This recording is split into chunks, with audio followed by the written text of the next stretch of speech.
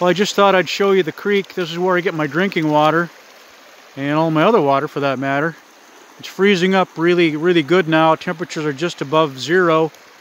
It's backing up really, really big time in this area right here. That clump right there coming this way is actually, it's a birch tree that came down. It got undermined. Whoop, sorry about that. And it's laying across the creek. And there's a few other things that got snagged up in there this summer. You can see this little tree right here. This little birch tree used to be over here as well. But during the floods this summer, because of all the rain, the current basically just pushed right on through and swept it out onto a little clump of dirt that's right in the middle of the creek. That'll eventually all get washed away, and that thing was just going to tip over and get carried downstream. But time to go, because I'm almost done with my 1-minute video.